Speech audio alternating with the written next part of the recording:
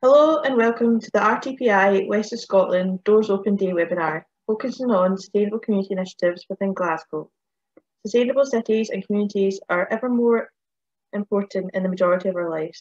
This is highlighted as sustainable communities are goal number 11 of the UN Sustainable Development Goals, with the aim to make cities and settlements inclusive, safe, resilient and sustainable.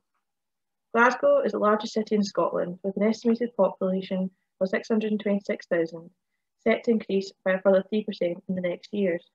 With an ever-growing population and times of increasing challenges from both a local and global context, the RTPI West of Scotland chapter would like to take this opportunity to highlight some local projects which are striving to achieve the aims of the UN goals.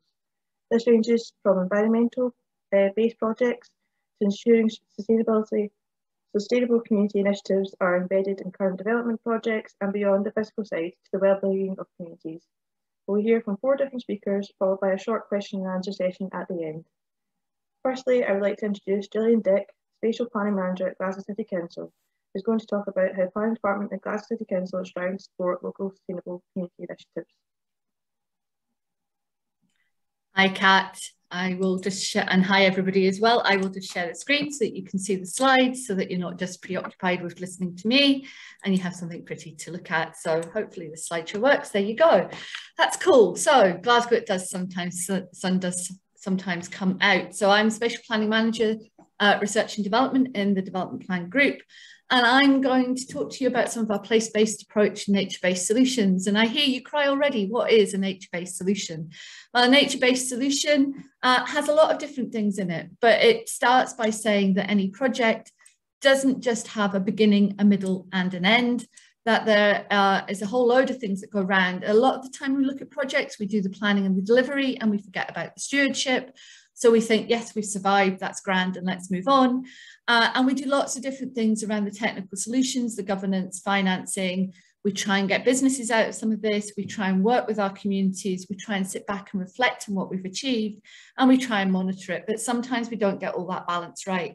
The other thought process around nature-based solutions is people just go, oh, that's biodiversity, that's fine. Well, it's about much, much more than that. So let's take a little deep dive into what we're doing so we can explain about some of the projects we're doing. So when people think about nature-based solutions, there's a kind of nice way of looking at that the University of London have defined that says, does it use nature or natural processes? Does it provide or improve social benefits? Does it provide or improve economic benefits? Does it provide or improve environmental benefits? And does it have net benefit on biodiversity? Now, I get guddled up with all my net benefits. So in my brain, I say, is any action that I'm taking on any of the grand or buildings in Glasgow, does it have or do no harm to social cohesion, whether that's humans or the habitat communities? Does it do no harm to the health and well-being? Does it do no harm to the economy? Does it do no harm to the environment? And does it do no harm to the biodiversity? If I'm answering no to any of those, then I need to rethink what I'm trying to do. Because if you're just focusing on economic recovery, for instance, then you could well be doing harm to the social cohesion, not only of the human population, but of the habitat population as well. So we take this with a place-based approach, and we sometimes say it's a place-based approach with a nature-based solutions lens. That means we're looking at the challenges that impact on our society, and there are multiple challenges that we have to cope with. We want to come up with solutions that we can design at scale in Glasgow, that we can come up with one solution and that can be replicated or used by other communities, so we're not constantly reinventing the wheel. That means we're also looking at biodiversity net gain, inclusive governance, so working with communities on these solutions and whether they're economically feasible. Because a lot of the time we have bright ideas, but we don't have the finances or the wherewithal to do it. It also means we're doing a whole load of trade-offs between the different challenges and the different kind of lenses that nature-based solutions to those, looking at the social cohesion, the health and well-being, the environment, the economy, biodiversity all at once. That means we need to be adaptive about our management. And what we're trying to ultimately do is mainstream this and make this a sustainable future for our city. But it's just all about place. So there's some handy kind of quotes there for you. Jane Jacobs, if you ever heard of her, said way back in the 60s, and I'll paraphrase, if you don't like the place you're in, why would you fight for it? Why would you defend it? Sir Patrick Geddes, 100 years ago, based in Edinburgh, one of my heroes, said it was all about live, work, play. and the right folk in the right place at the right time. And a way of having that conversation nowadays is through the place standard that's been developed in Scotland and allows communities, whether it's communities of people or communities of businesses or whatever, to have a conversation about places. So what makes a space into a place? What makes it sustainable?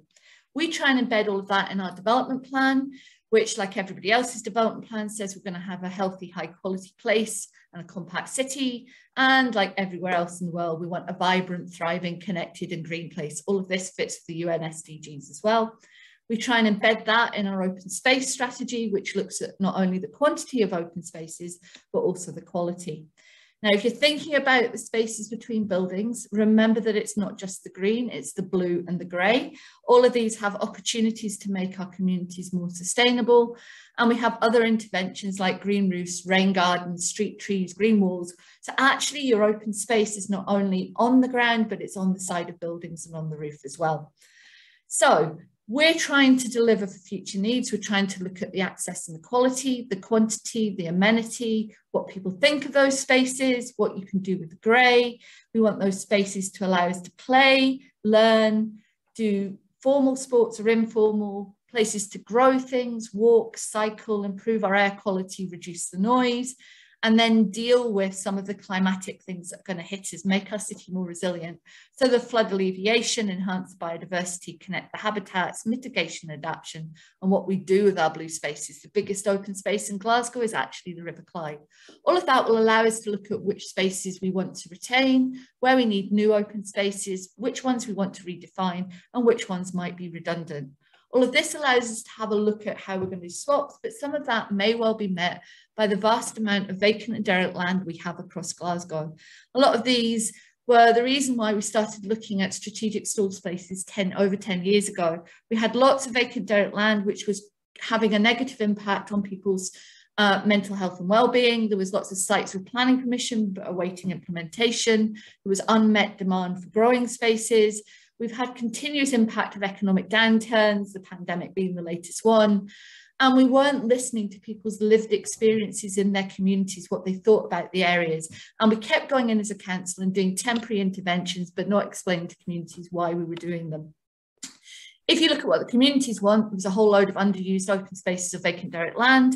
We had individuals saying we could do something. We had groups saying we could do something. They were coming up with ideas, but how do we get them connected to the owners of the site and get them permission to use those sites? How do we connect them to the technical expertise? How do we connect them to the resources, and how do we connect them to the funding? That's what the strategic stalled spaces tried to do. If you look back, my earliest slide showed you the Connecting Nature framework, and I've just used that to embed what we're doing in strategic stalled spaces, and it shows the ebb and the flow of the different things. So we have had an awful lot of kind of emphasis at the start in planning and delivery on the governance, on the financing, on measuring the impact, but it wanes as we go through. So you end up leaving it, and the stewardship will encourage people to think about businesses, but only if they're resilient enough to do so and they know how to do it. So over 10 years, we've had 125 projects, but some of them have not been resilient enough to survive.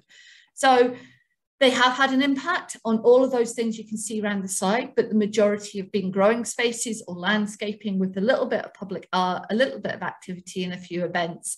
But they've all tried to hit different outcomes, but some of them have maybe only hit it for a very small time. And as a council, we've assumed that the communities that are doing something are resilient. The feedback we've had is great. People have become more physically active, they've got to know their neighbours, they've gained new skills, and it's integrated those spaces into their neighbourhoods. It's transformed area of neglect, it's brought transformation, and it's provided opportunities. But how do we sustain that without assuming that we're just going to bankroll it the whole time? And how do we find out what tools the communities need to make this more sustainable? We've tried to embed it in lots of different strategies and policies to try and make sure that the skill sets that we have as a council and the skill sets that the third sector and other government bodies or key agencies have can help. So all of this stuff, embedding stalled spaces within parks plan, within local biodiversity, our growing strategy, our housing strategies, and trying to look at our vacant derelict land, aligns us with the UN SDGs, aligns us with the work that Scottish Land Commission and Community Land Scotland are doing. But ultimately what we're asking to do is, what we're trying to do is find out what support communities need. So the food growing strategy will give them support in how to grow things.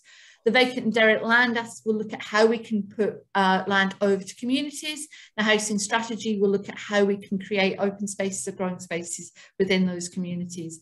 All of this together means hopefully that we can start working collaboratively. And I'll stop there.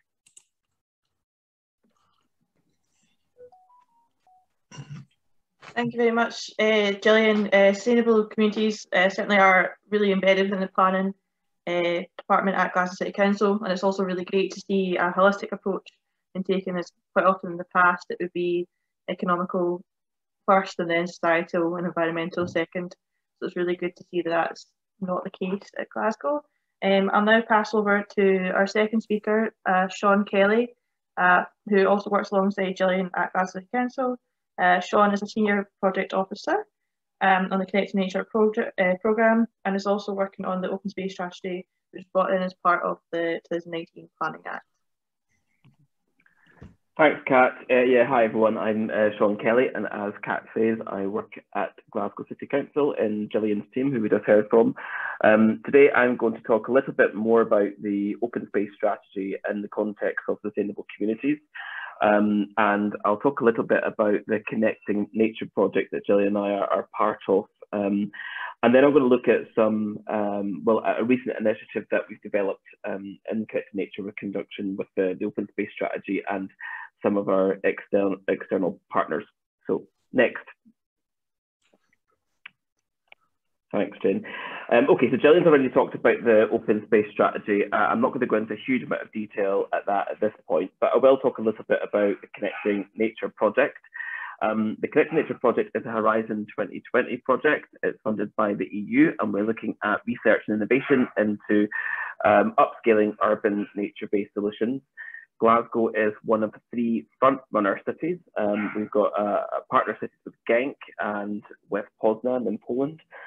And together we're working to deliver exemplar projects. And in Glasgow, our exemplar project is the Open Space Strategy Delivery Plan.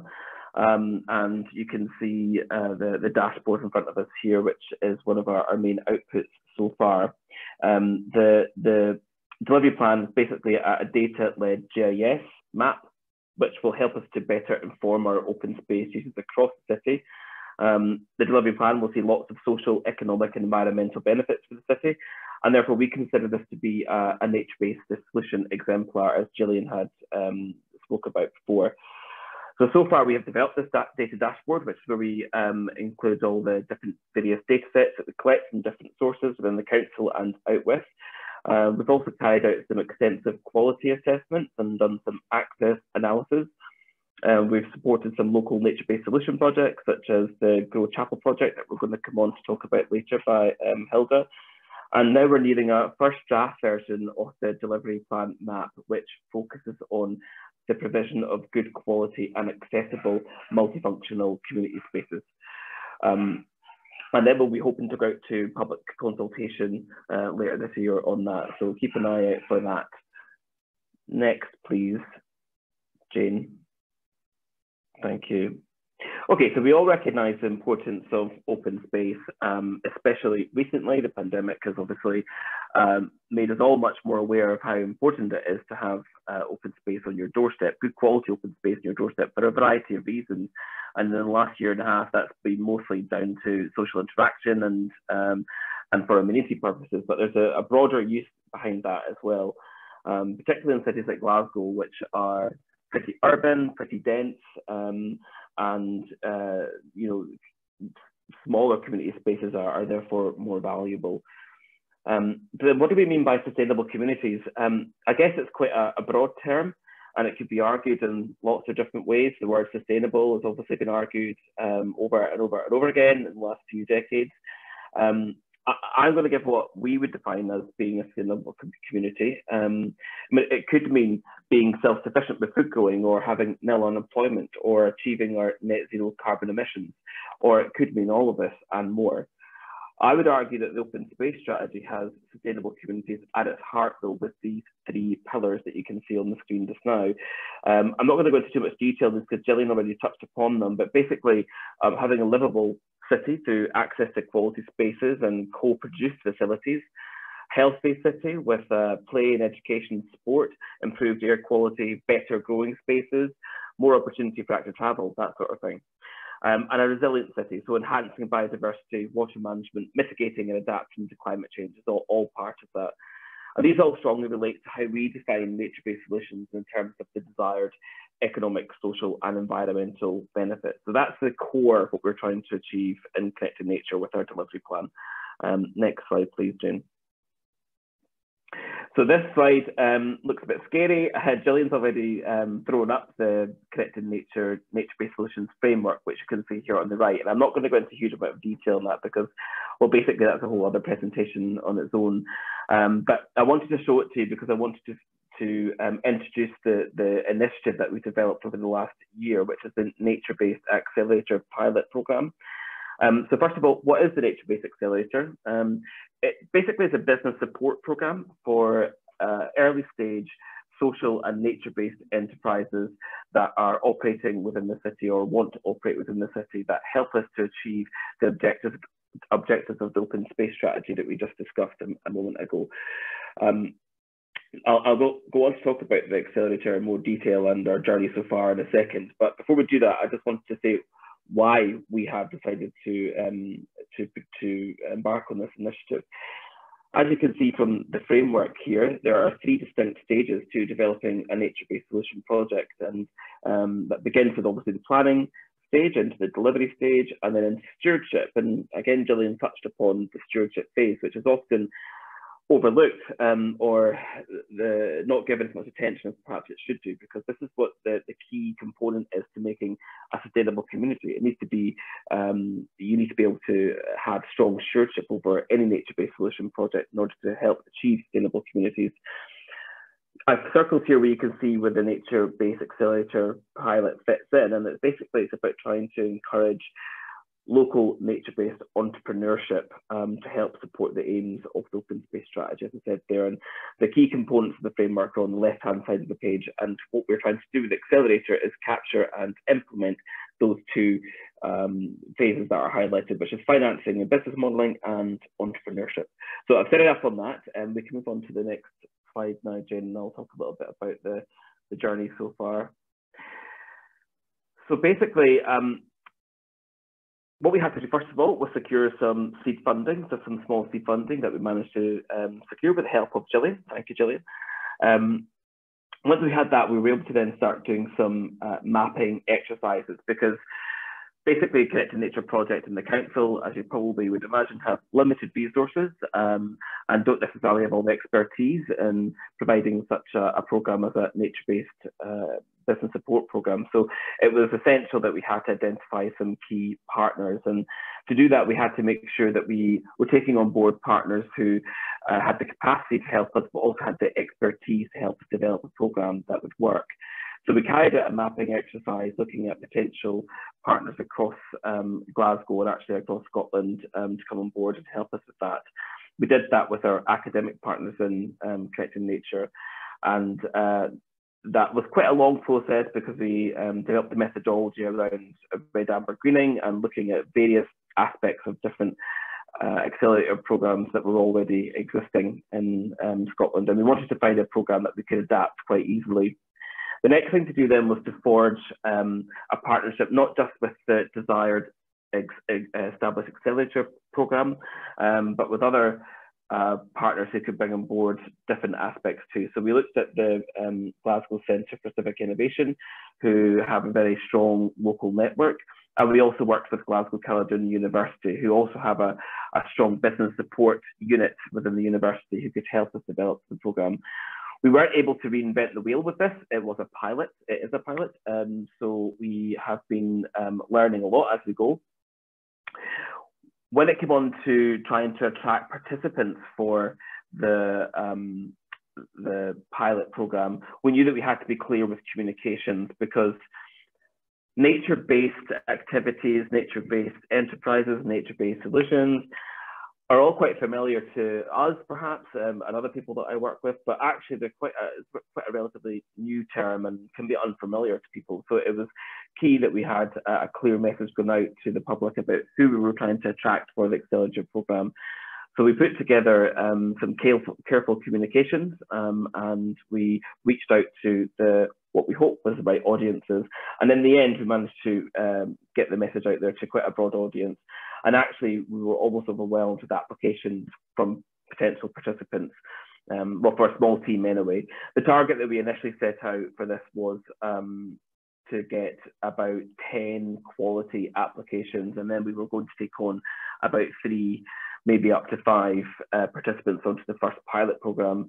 But actually, as a demonstration of the sort of demand for this sort of support, we ended up receiving over 40 quality applications. And so we took on board 15 participants onto this first program. So the guys are actually just finishing up. The final session after 3 months is this week, and then we are putting in place a number of other measures to support them going forward beyond the 3-month program. The next thing for us to do, though, is to extract all the learning. As a pilot, as I said before, there are things that we might do differently going forward, but we'll talk about that on the next slide, which we can move on to now. Thanks, James. So yeah, going forward then, well, where do we want this to lead, I suppose? For the participants themselves, what we've identified through the program is that there are a number of thematic issues that have come out with people who are developing nature-based enterprises across the city, and that's things like where they get the funding from. That seems pretty obvious. One of the other main issues, though, is about land and about how people obtain land in which they develop their enterprises. And so one of the things that we're doing going forward is arranging some focus sessions with the participants and perhaps others to look at these issues so that we can factor them into any future programs. The participants will also become part of the Good Ideas Programme alumni. They're also now part of the Connecting Nature platform, which is a virtual platform where nature-based enterprises across Europe and across the world can connect and share business opportunities as well as learning opportunities as well. And we're also hopefully developing a design-led review of the programme with Glasgow School of Art. But basically, ultimately, what we want to develop here beyond the pilot is a much more robust programme that maybe is a bit longer than 3 months. Gillian and I are going through a process at the moment of making a case to senior managers that we can make this work in the longer term and hopefully create it as an annual programme going forward, and possibly tying it in with the Solid Spaces programme that Gillian mentioned before. So it's quite an exciting time. It's been great to work on this, and I think it's been one of the key components to helping create sustainable communities, because with this we're trying to achieve not only kind of broader goals with resilient communities, but also more focus as well. So we're looking at things like food growing and ecotourism, foraging workshops, etc. There's lots going on here, so I would keep an eye out for this going forward. Thank you, Jane. Next slide, and I think that might be me done. Yes, that's me. Great, thank you. Thank you very much, Sean. As like much of Glasgow's population living in a flat for the last 18 months during COVID and various lockdowns, the open spaces have been really important, and I think it's great to see that kind of programme being highlighted, especially looking at stewardship going forward a long term. Particularly, I imagine what some of our community groups will no doubt have experience with. So I'm now going to pass over to Hilda from a new project out at Drumchapel called Grow Chapel. So Hilda Campbell is a member of the steering group and the CEO of Cope Scotland, a mental health charity which aims to work with others to build a kinder world where people suffer less, have improved well-being, and share tools to help people manage challenges they face in life. So Hilda, I'll pass over to you just now. Thank you very much, Katrina, and also thanks for inviting me along today. We got involved with Grow Chapel because we recognise that for people's mental and emotional well-being, there are a variety of factors that are external to the individual, but can impact on that person's well-being. So the environment has a huge impact on people, just as people have a huge impact on the environment. And I've picked this image because in community psychology, you talk about seeing the tree within the woods. And sometimes we have to see people within the context of their life, their communities, the challenges that they're facing, to then see, okay, what needs to get put in place. And one of the things which was clear from a lot of the work that we did around isolation and disconnection was the need for bumping spaces and sticky places. And a bumping space is a place where you just bump into people and have a wee blether. And a sticky space is a space where actually you can be there for a little while and have a conversation. So when I heard about Grow Chapel, we decided this has got so much potential for people to bump into each other, have a little chat, and as well as that, stay around, build relationships, get to know people, and take that as a baseline to move out into other developments in the community. Next. So what we're really hoping for, and there's many partners involved in Grow Chapel, is to have a welcoming space where the local community can apply for a growing allotment for fruit and veg, but also it's a place which welcomes diversity, and you don't just have to have a plot to be welcome there. So working with Enable, we are creating a scented statutory. And a scented statutory is a place where you sit out and blether. So it's a scented garden, but with spaces for people to talk, connect, explore other things that's going on, where we can have workshops. There's also going to be a pizza oven area and an area where we can have community barbecues, again, to share ideas and to build connections that will go on out with the specific community allotment. Next. We think this fits really well with the open space strategy because sadly, I've worked in Drum Chapel since 1991 and I get very, very tired of it always being referred to as an area of deprivation. That is not good for the people who live there, that all the time when it's covered in the television, all it seems to be about is the negative.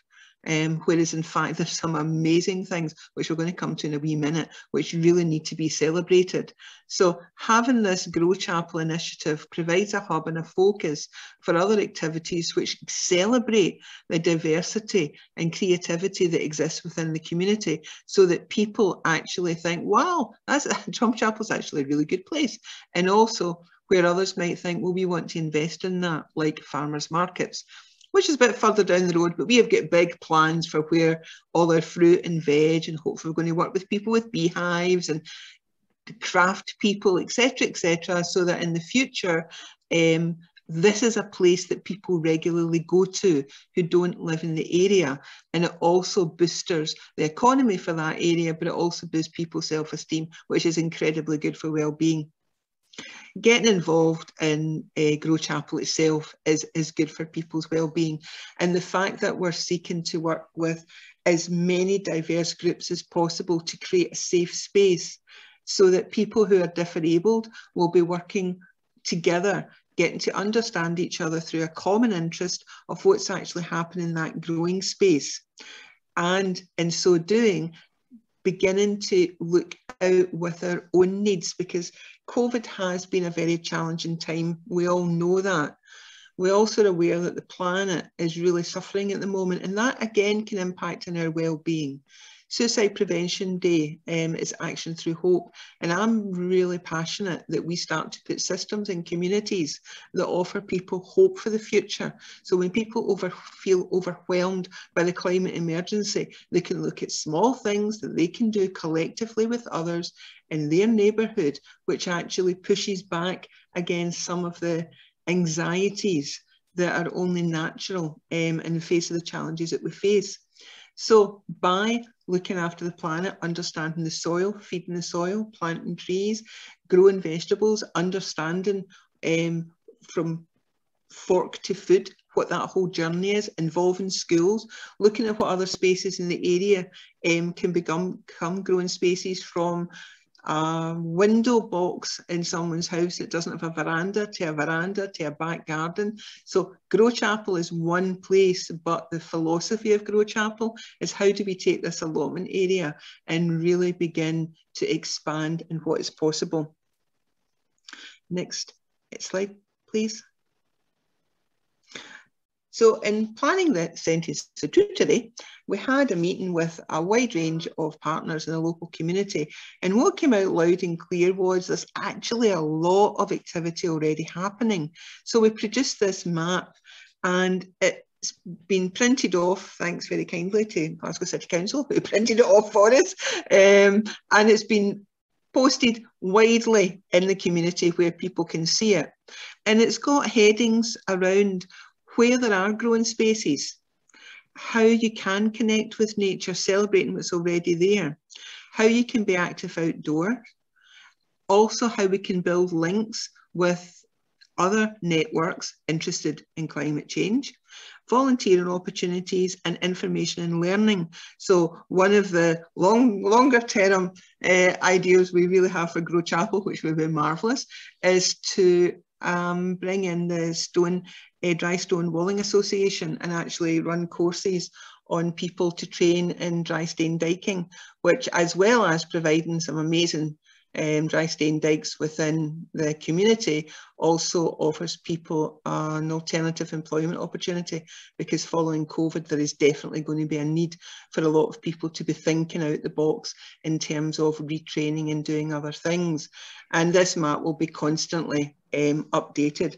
And we also wanted to put in suppliers of plants, gardening and tools locally, and enables a local social enterprise. So we're very keen to promote what they're doing, but also what other local shops and things, because again, it's about how we encourage investment into the area, so that there again creates more jobs, more opportunities for people, and helps that community really to begin to thrive and celebrate.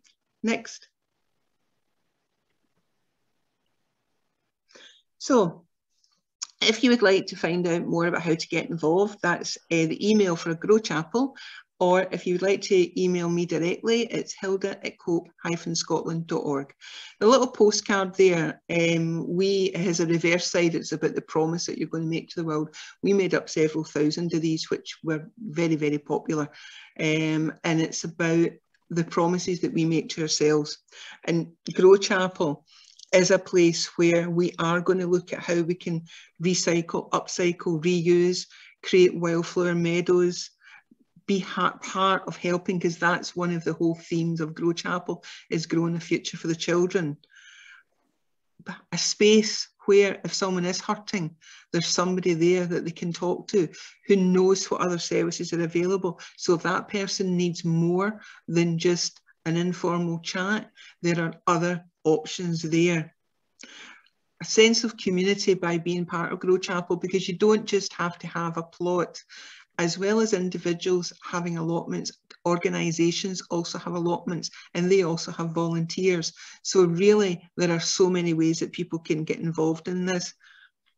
Or it could just be people go in with a friend and sit in the centre statutory, learning some mindfulness practice, because we're going to be doing workshops there, or just being kind. And the whole theme there is the planet future matters to all of us. Thank you very much. Thank you very much, Hilda. I think as a planner who's always a fan of new phrases, I think I'll be encouraging the use of bumping spaces and sticky places in my vernacular going forward. But finally, we hear from another community group, members of the Hamilton Hill Clay Pits Local Nature Reserve Management Group. Hamilton Hill is, of course, the city's newest local nature reserve. Here from that today are Vice Chair Bob Alston and Development Manager Julianne Levitt to discuss it.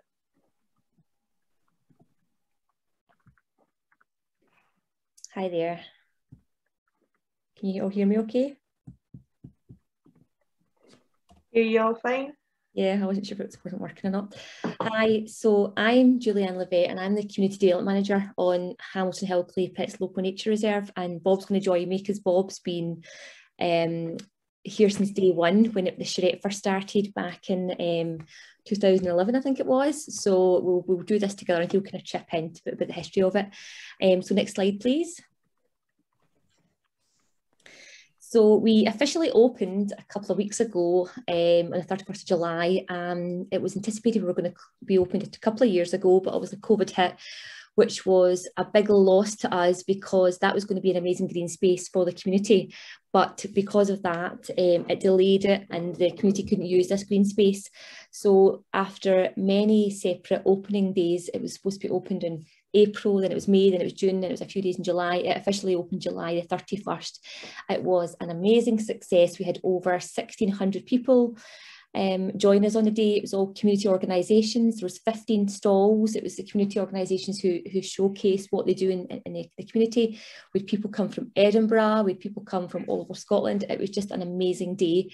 And it's all over social media. So if you don't know about it, you can get a wee chance to look at it. You can see all the pictures. Jeannie Godley had opened it. She's a big advocate of the clay pits because of mental health. So she was there and Bob's band played as well. So it was a great day. Next slide, please. So Bob, he can talk about the history and how the clay pits was created. If you want to just jump in, Bob, and give a wee.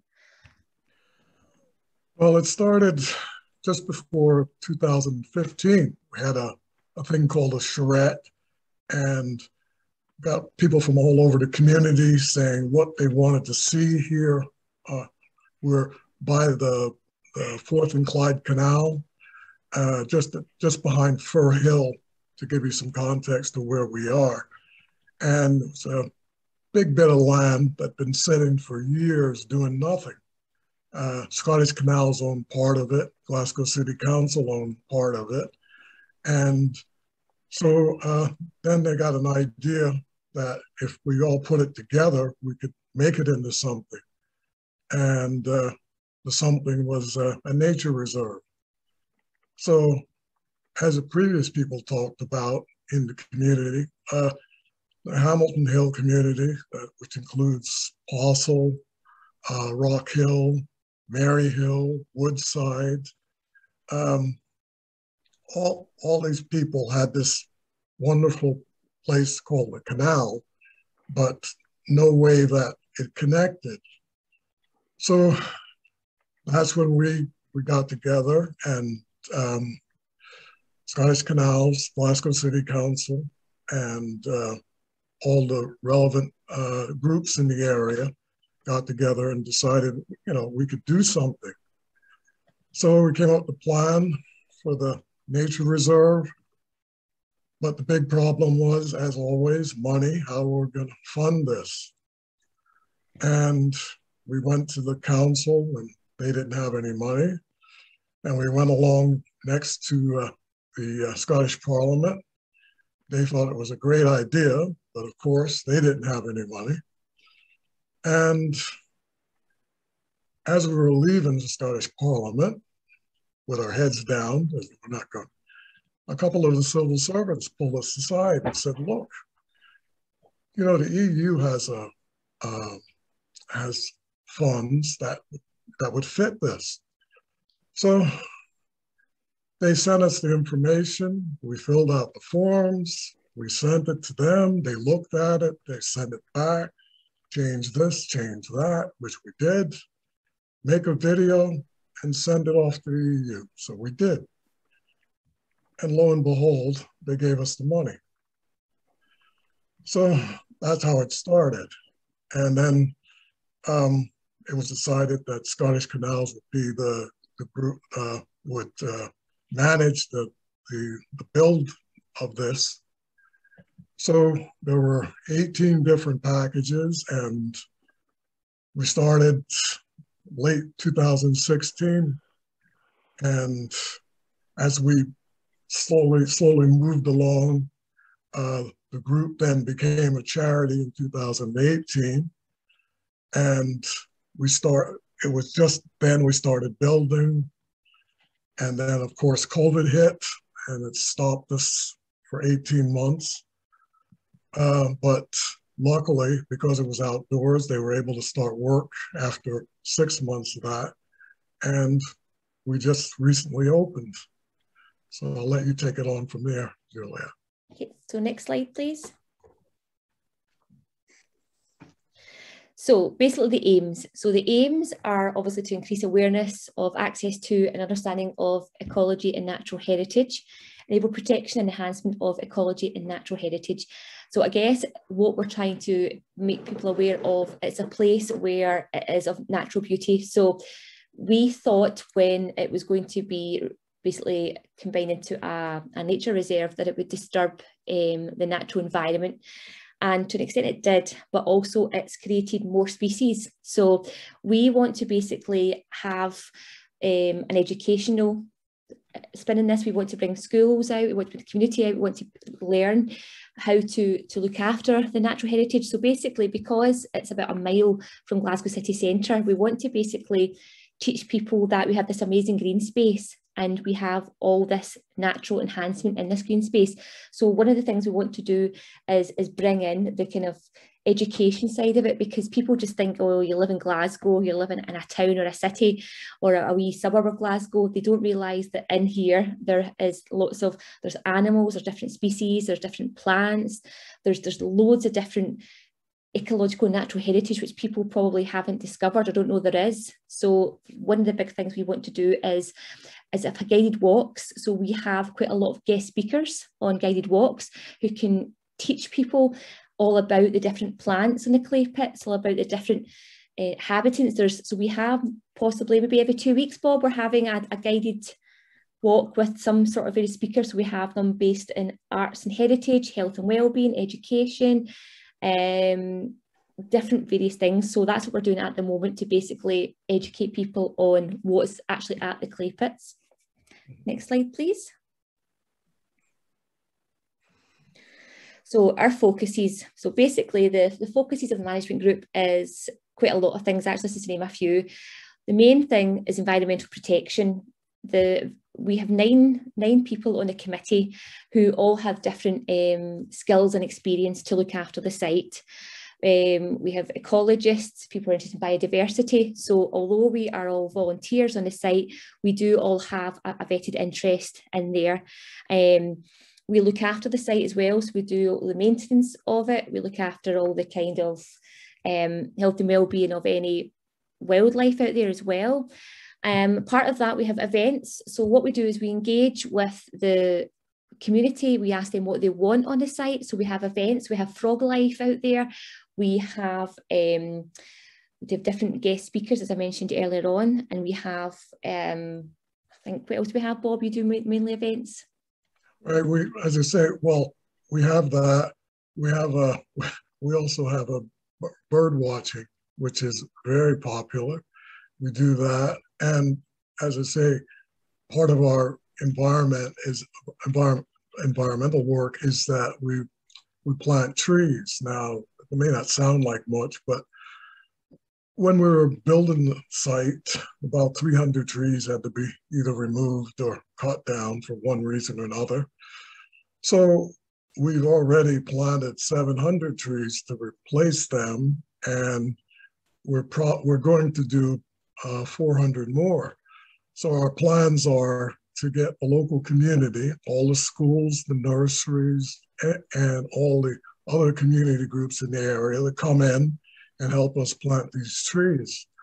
And this helps in two ways, because we involve the local schools and community, so it gives them buy-in to the nature reserve, and it's theirs.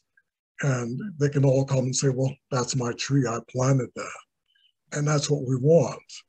And also, as I say, it then gives the local pride in the area, which we're there to encourage. So, and we're going to have, as I say, we're going to have events as and when things get better. We're going to, have more and more people on the site. But already local people tell us it's such a great place for them to come. It's quiet. It's in the middle of the city. It's someplace they can come and reflect in the evening after work, or have a walk, or just sit and and enjoy it. And we have obviously the wildlife. So if you're sitting quiet, suddenly a deer runs by you, walks by you. They're not afraid of you. So you do, you get that kind of interaction as well. Yeah. So in terms of arts, so on our management committee, we have 2 artists as well, who basically heavily involve anything that we do on the site to get involved in art. And if you are actually on site, you'll see there's some quotes and some artwork from the late Alistair Gray. So we do quite a lot in terms of arts. Community engagement, as I said previously, we do a lot with the community. It's their space. We encourage them to tell us what to do. And we have what's called an out and about in the clay pits, where we all meet up as and when, potentially maybe once a month, once every 2 months, depending what we've got on. But we basically get the community voice and find out what they want in site. If they want to have a specific event or a specific walk, a guided walk, we did a toddler walk as well to see if we can get parents and carers of toddlers, now that people are back at work, to try and get them a wee walk about, to try and get out and about. A lot of toddlers are obviously kids through lockdown, so it's to get them out and about. A lot of people have obviously, through loneliness and COVID, we get them out and about as well. So we do some walks, as Bob mentioned, we do the bird watching, we do litter picks. The litter picks are huge, and it's been so successful that the last litter pick we done, we struggled to get litter, as Bob had mentioned. So it's obviously taking care of itself, and the community is also taking care of the area as well. Volunteering, we're going to set up a volunteering programme. We are in the process of getting a hub where we can have the hub where we can store our tools, we can store different things that we have for events, we can have like a wee training hub. Our volunteers are all meeting there. So that will be the next project along with our events and activity calendar. Next slide, please. So this is just a couple of activities that we've had in the past that were really successful. So we had the Bike Festival, Nature Discovery Day, the Big Garden Bird Watch, monthly walks and artists in residence. These were just a few that we had prior to lockdown, but now that we're open and we have this 6.7 hectare of space, we are sourcing funding to try and fund more activities and events. So we'll have much more.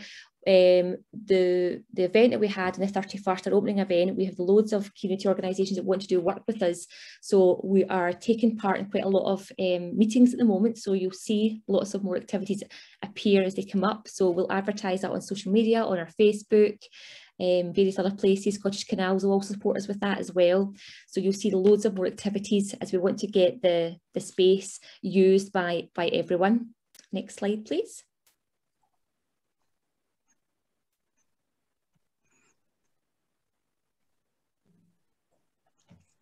And again, since 2021, we've had out and about, we've had the litter picks and the clean-up, the bird watch walks, guided walks. There's a dialectogram project underway. We've had a clay pit youth artist who's just joined us, a botanical survey, and a Hello Clay Pits launch day. So this is just what we had in May. As I said, this is growing. It's really successful. So we're going to have much more coming up. But this is just a few of our successes that we've had at the moment. One thing I did like to mention is that the area was originally very industrial. So it's it's interesting. So we're going to basically have a heritage walk coming up shortly as well. So people will learn about the history of the clay pits, because the clay used to actually line the canal many years ago. And that's how it was a clay pit. So our next big one is going to be a heritage walk. So you'll see more coming on there. Next slide, please. And this is just our contact details if you want to get in touch. Thank you very much.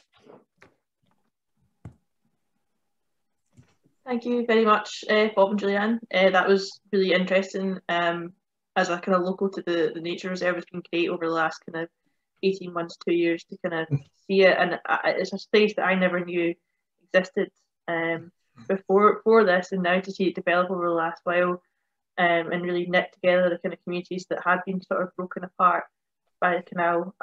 And I am really excited to have a shot down the slide as well. It's just been put in next to Garstube Road as part of the active travel.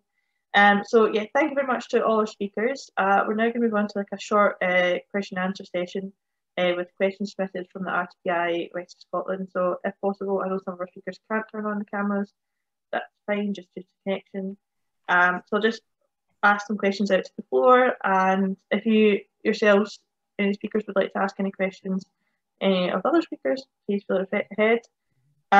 So I think probably the easiest one to start out with is what advice would you give to a local sustainability community initiative starting out?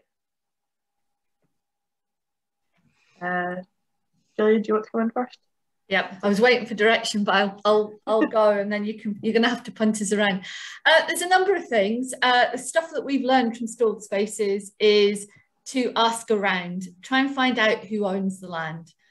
Because that could be the easy thing. If it's owned by the council, then you can come to the council and we can figure out whether we want to, what our plans are and whether you can activate it or not, or if it's owned by another public body like the canal, for instance. If it's in private ownership, it becomes a little bit more complicated.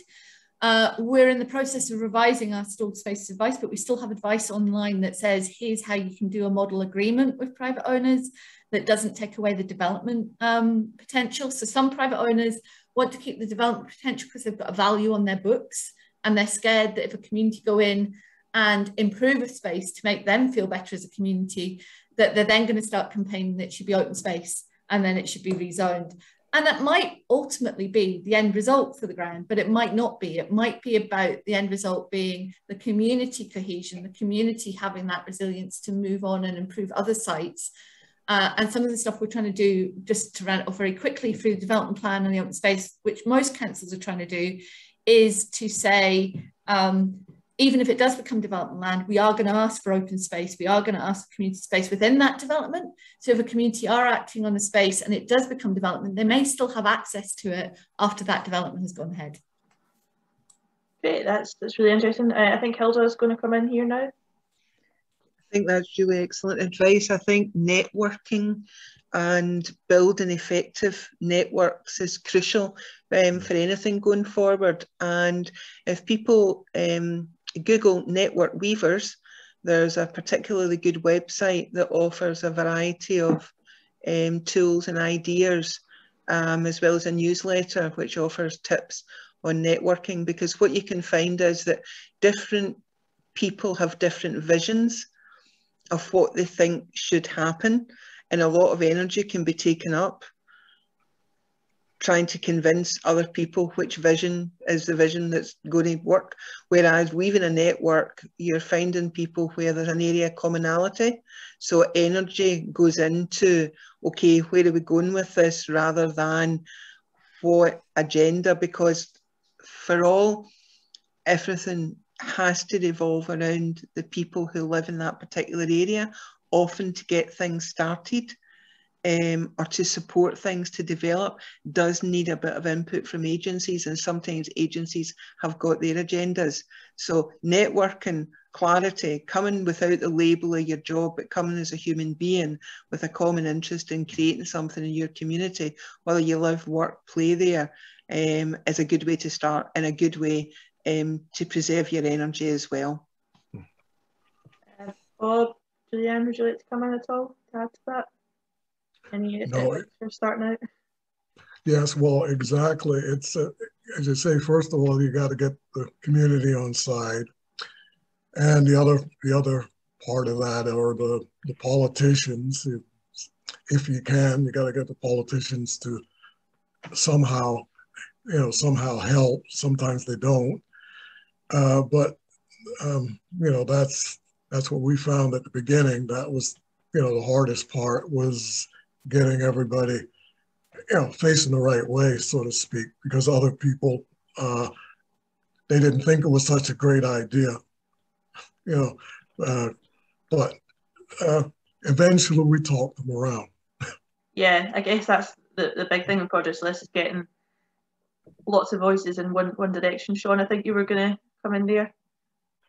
Just really quickly, Kat, is linked to what everyone has said there, but I think when you're setting up an initiative as well, it's important to think about the whole variety of benefits that you might be expecting to achieve, because Sometimes you might be focused on one particular aspect, whether that's environmental protection, for example, but actually, if you think about the social and the economic benefits too, at the beginning, it means that you might open up more avenues to funding, for example, from different funding sources. So just a quick point on that. And also because Gillian and I have been saying this for quite a long time now about getting all the benefits out of nature-based solutions and not just focusing on one aspect of it. So that's what I would say. Sean, I've got a particular question for yourself. Just something you flashed up, the kind of matrix behind nature-based solutions. How easy is it to access the research? Is it there, or is it a challenge to kind of underpin these principles, particularly from a kind of local government perspective going forward? Yeah, well, I mean, the term nature-based solutions is really familiar to me and probably some of the rest of us on this call. But as I said in my presentation, it is actually quite a relatively new term, I suppose, and unfamiliar to most people. So there is a lot of information out there. And when I started in Connected Nature, it was a bit overwhelming actually trying to do the research to work out exactly what it is we mean by these terms. And the other thing I would say is as well is that because it is a new term, it's evolving as well. I mean, only just last year, the IUCN and the EU updated their definition of what a nature-based solution was. But Gillian's posted a link there to the Connected Nature website, so connectednature.eu, I think it is. And we've got a whole range of information on there, really simple, straightforward, easy to understand guidebooks and toolkits that anyone can access. So I'd recommend having a look at our website to begin with. But beyond that, I would expect people to become much more familiar with these terms, the sort of nature-based terms, because particularly with national planning policy about to move in that direction with the new NPF4 coming out too. So I would keep an eye out for that. Thank you. And Hilda, I had one for yourself just after watching your presentation. One thing you kind of picked up on was that Drumchapel a lot of the time does get a kind of a negative image, both from, I guess, local press, but also maybe slightly wider kind of the Glasgow regional context. How do you contract that as a local-based, community-based organisation? And really kind of get that community buy-in? Because I guess that would be kind of applicable to other areas in the city or groups as well. Yeah, I think the challenge is that there is an unconscious bias which has been fed over the years through the media, humour, and so many different things around the particular communities and particular areas. And it takes time to transform that. So a few years ago, there was some press coverage about isolation, and the press coverage in the television was about people being isolated at Christmas, which is true, that can happen. But when the cameras were out filming, there were also local people dressed as characters from Frozen, randomly giving out Christmas presents to people just to make people smile. And the media they was very curious about that. So they came over and had a chat. None of that was shown in the news that night. Instead, the coverage in the news was how lonely people are, which is true, many people are. But it would have been nice to be balanced with, and this is some of the actions that the community are doing. So I think it's beholden to all of us to try and be ambassadors, whether we'll work, rest, play, or live in a particular community, to try and promote the best of that community. And it's partly why we also put about Drumchapel Cares About the Natural World. Oh, Hilda. I've just put the link into the chat box about the Drumchapel Cares About the Natural World poster, because I think that demonstrates from Tidy Drumchapel to Green Drumchapel to Friends of Drumchapel Park to a whole host of things that people are doing. And it's about how we find ways through Twitter, Facebook, local press, national press, the news on telly, to try and also share the good news stories. Because unfortunately, sometimes there is a double-edged sword here. to secure funding, you have to pull out all the statistics that demonstrate why this area is worthy of that investment. However, by doing that, you're not taking an asset-based approach, because you're focusing on what's wrong and what you want to fix. Whereas people aren't broken, the communities aren't broken. It's mass unemployment, and what's going to happen after people come off a furlough, who knows? So there's also within the nature-based solutions is how do we create new green economies, and how do we take leads on that? So I don't know if that's it's an awful big answer, but yeah, marketing is how we help challenge the stigma or unconscious bias. No, I totally agree. I think it hopefully grows a little bit easier as we continue on. We're much more connected these days with Twitter and Facebook and Instagram and all sorts. I know, Julianne, you put your hand up, and Gillian as well, just to come in.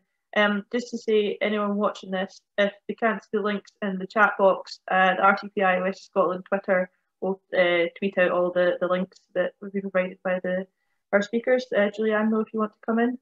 I was just going to say, where our local nature reserve is in an area that's quite deprived, and we basically, the volunteers we have in the management group are just so on it, it's unbelievable. And I think that the community buy-in, so community volunteers are so worthy. So if there's going to be a space, the community volunteers are your main link, because there's things like Clean the Scheme, where maybe the council are maybe not going out to clean the area as much as they should. So they created community groups called Clean the Scheme, who they go out and litter pick. When we had our open day, people were saying, I can't believe that this local nature reserve is like this in the middle of Postle. And it's all because people were of the whole negative attitude. And then when the green space opened, people wanted to muck in, they wanted to help, they wanted to do more, they wanted to make this space a good space, they want to make it a family space. Because when I first joined, people say, oh, you wouldn't walk through there yourself. There was a total stigma. And now it's just an amazing space where families can enjoy it any time of the day. And the volunteers that we have on the managing group, I mean, they go on there a Friday night, and if there's kids drinking, they'll say, listen, it's your green space, you use it, but just take your bottles away. And they now do that. I mean, years ago, you'd be like, yeah, right, whatever, but they do it. They're so proud of this new space. So my advice would be, in areas where they have got a negative kind of attitude, oh, this is going to get wrecked, this is going to get this, it's going to get that, get everyone in the community involved, get them to buy in, and your community volunteers are your worthiest people in there, and that will make it successful, because we're finding that's our hidden gem right now, is our volunteers and who are in the community. Great, thank you. And Gillian, did you want to come in as well? Yeah, I'm going to make two very, very quick points. I'm going to follow on Julianne, because the community involvement in Postle that you've got was one of the reasons why, when we were looking at the World Heritage Site that runs along the back, and we were looking for where do we put the distance stone, where do we put the huge Roman head that's going into Glasgow, Postle was one of the places we thought that's a good place to be, because it connects in with Lamb Hill, it gives it something else. And just to give you an antidote, when it was going in and we were just checking it about a week before, one of your locals turned up with his can and made a comment to say, oh, that'll never last. And then the next thing, he had his phone out, was taking photos saying, this is beautiful, I'm going to come and see him every day. And you thought, he's told me the obvious, and then he's completely flipped to what he's actually going to do. And while there have been some hiccups, I think it's been appreciated that there's this big thing there that kind of gives it another reason why people should come. The other very quick thing I was going to say in response to Hilda and the asset management is, we have tried from a city council point of view to try and capture a whole load of that data, so that social cohesion, health and well-being, economic environment, biodiversity, on a visualized map-based dashboard, but we're now trying to add that lived experience in. So you should, with modern technology, be able to capture Bob talking about why he likes Postle, or Hilda talking about the situatory. And actually, if Kat is looking at a planning application and she's looking at something from Chapel, hopefully in the future she'll be able to click on that map, and not only will she get her baseline planning data, she'll have Bob or Hilda telling her what a wonderful place it is, that can give that rich experience added into the information that's going to councils, but also added into the rich experience that you can then feed straight into applications. So if we can streamline your application process, it'll make it easier that you don't have to go and look for that data. What I will do is put that link in. It's a horrible long link, but I'll put it in the chat and somebody can attempt to tweet it out at some point. Yeah, I think really touching on kind of what Bob said earlier, you've got to give people to have pride in their local area, and that really is at the heart. If you're going to have a sustainable community, you need a community in the first place. And so given that pride in that area, and through all these kind of wonderful projects, really good. I'm just conscious of time at the moment, so I think I'll stop it there and say thank you very much to all our speakers today. It's been a real pleasure to hear such a kind of breadth of initiatives in Glasgow, and this is really just a taster of some local initiatives. There's hundreds, if not thousands, across the city, and they're really making some great strides to really change areas of the city for the better. I would like to thank you all for joining us this afternoon to explore some sustainable community initiatives in Glasgow. Special thanks to our speakers, Gillian, Sean, Hilda, Julianne and Bob, whose details I'm now sharing on screen if anyone would like to follow up with them directly. I've been Catherine Little for the RTPI West of Scotland Committee. Thank you.